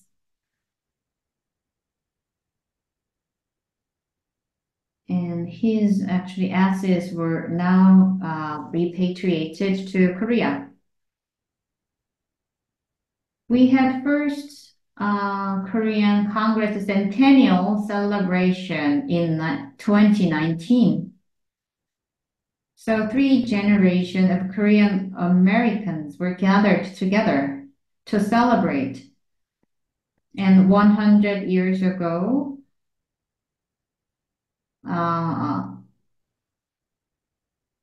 the US people also provided help. So descendants of Reverend Floyd Tompkins and Rabbi Henry Borkus participated in centennial celebration. And at State Senate and State House, resolution was passed. And it was 3 days celebration. And at Little Theater, from the Little Theater, and 1,500 people marched to the Independence Hall. This is a Little Theater. It's a small place, and 250 people can be seated in the Little Theater. After the march, in front of the Independence Hall, we took the photograph. After we taking this photograph, this is being displayed at the Memorial Hall, and our next generations are finding their image on the photograph. And Floyd Tompkins Church, at the second day, we had performance and 1,000 people gathered. The US people gathered at Centennial concert.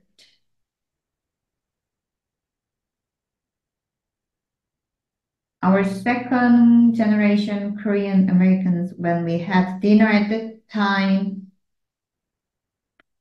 instead of the first generation, 5 second generations were given the opportunity to share their experiences. And many of them said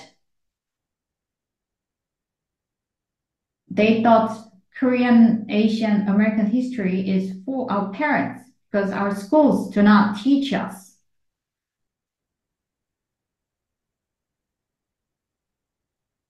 Because they don't learn Korean history from their school. So in our forum or congress or celebration, we provided them the education of Korean history. And also we had conference for 3 days, and the publication of Philip Jaisohn was shared. And we made people network at the time to share the cause. So that's the efforts of advocacy. So Korean, Asian, American second generations feel connection because they are participating advocacy activities. And I meet a lot of high school students, Korean American students, and they feel pride in Korean heritage and Korean American identity.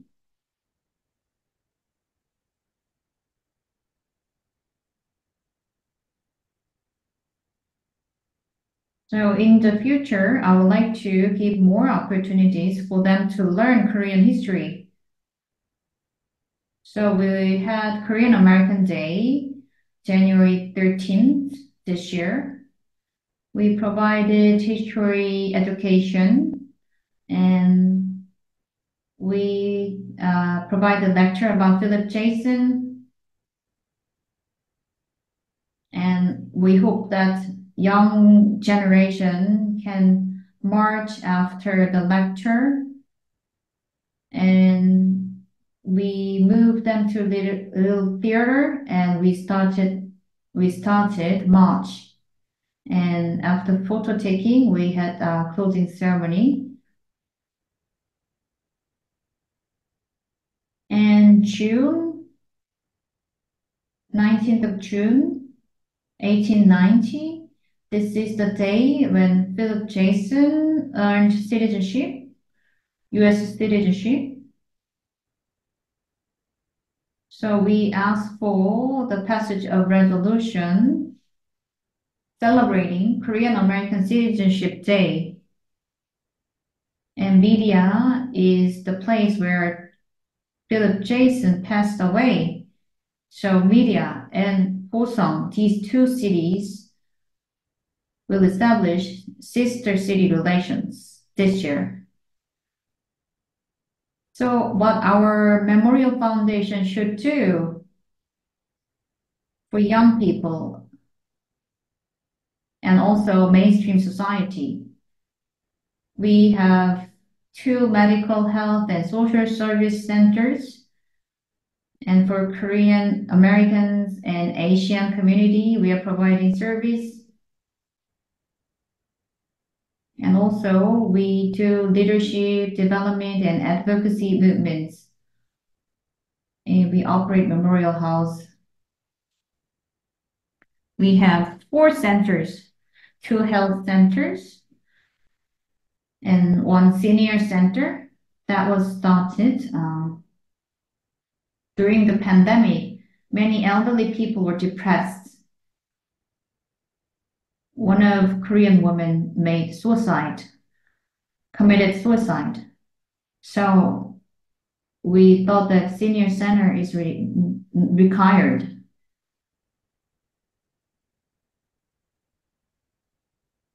So at Memorial House and monuments, we use these for education and advocacy. And we have 45 office staff, including 4 internal medicine and 1 GYN. 10,000 or 12,000 patients visit every year. And from June, Dr. Beck joined us, our memorial center.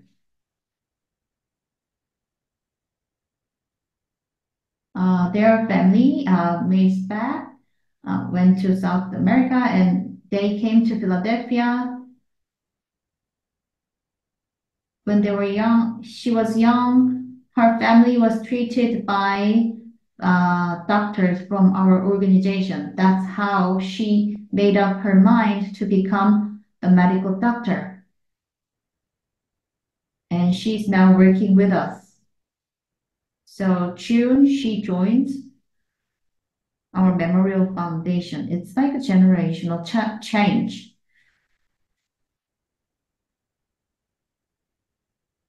So we have nowadays youth drum team, And we have leadership development program.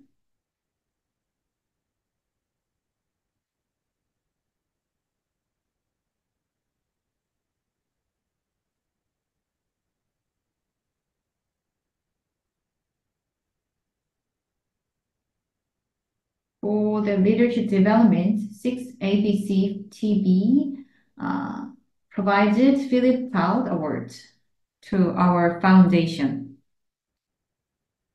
Mir-han is Korean anchor. So we reopened Philip Jaisohn Memorial House after renovation. Total renovation was achieved. And if you didn't have any opportunity, please visit this memorial house.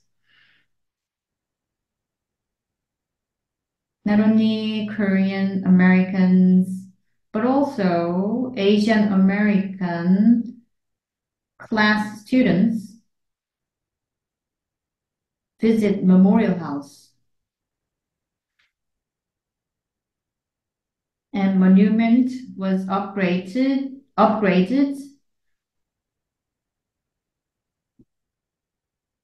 So when people visit here, they can learn history of Korea and Korean Americans. We are very proud of this. When you go to the Independence Hall in Philadelphia,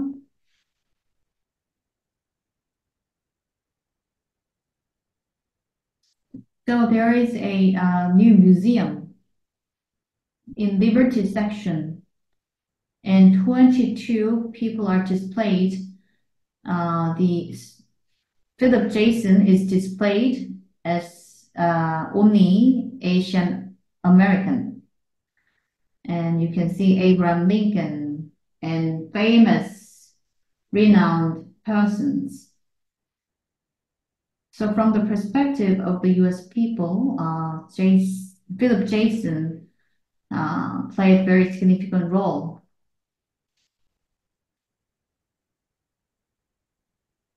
So based on his mission and philosophy of change maker, he educated young generation. And based on his idea, our memorial foundation will serve all communities in the US. Our second generation will actively participate in these services.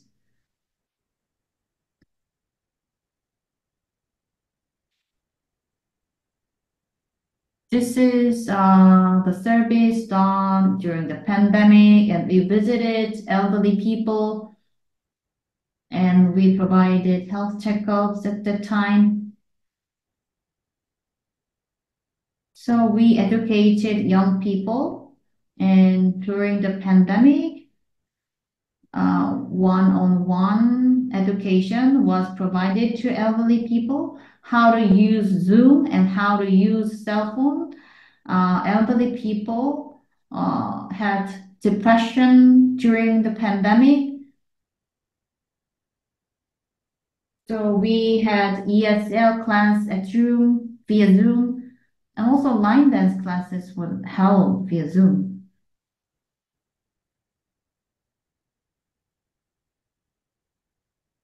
We are running senior center. We hope that we are providing wellness work to the elderly people.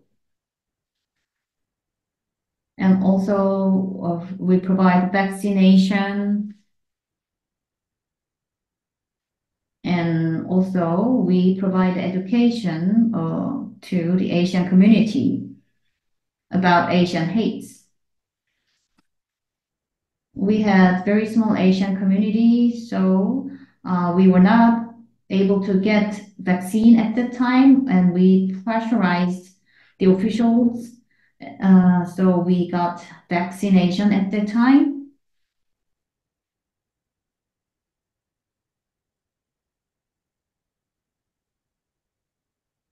Currently, 120 clinics are being served by our foundation.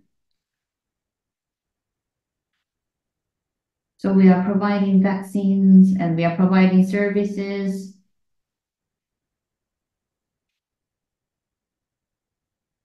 And also rapid test kits were provided to our foundation from Montgomery County.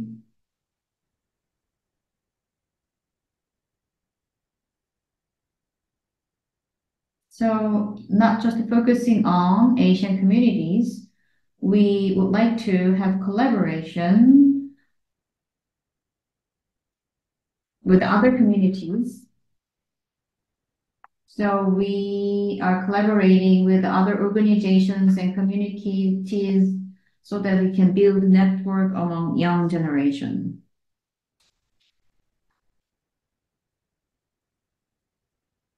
Not just leadership development, but also taking state credits. As you know, Nepal and other Asian countries have low capabilities because they are poor. So we provide small grants to them and we teach how to utilize the finance. When they are dealing with small grants, they can be able to deal with better, more grants, bigger grants.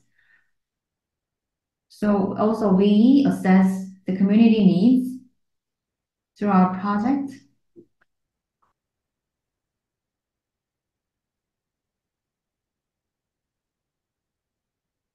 So we would like to provide one-stop shop service to the Asian community in terms of wellness, and 5.25 million grants were given from Montgomery County so that we can provide better human and health service. These days we made agreements. 6 months, after 6 months, this building might belong to our organization. So you can meet Asian community in this building, and also major services can be provided from this building. That's our goal.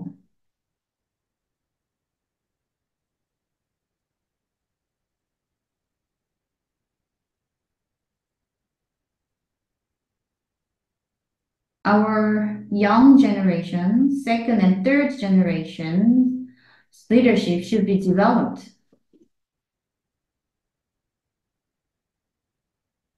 We talk about Korean diaspora in the United States.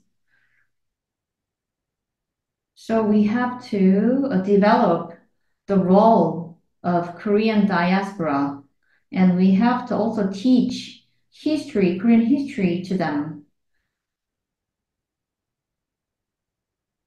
Not just also teaching the history, we have to teach them how to serve the community.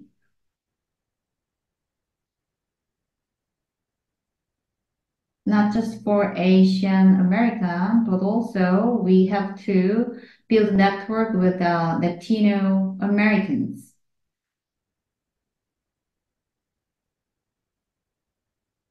I hope that we can build some foundation for Korean diaspora and next generation of Korean diaspora. So I was quite quick. Thank you very much for attention. Thank you. Thank you so much. So we heard lectures from 4 speakers.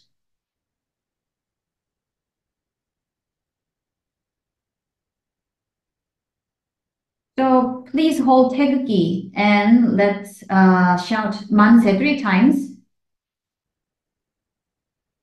Please stand up. Please follow me. 3 times 만세.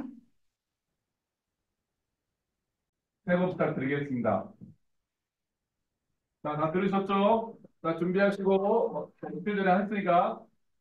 자, 대한 통일 만세!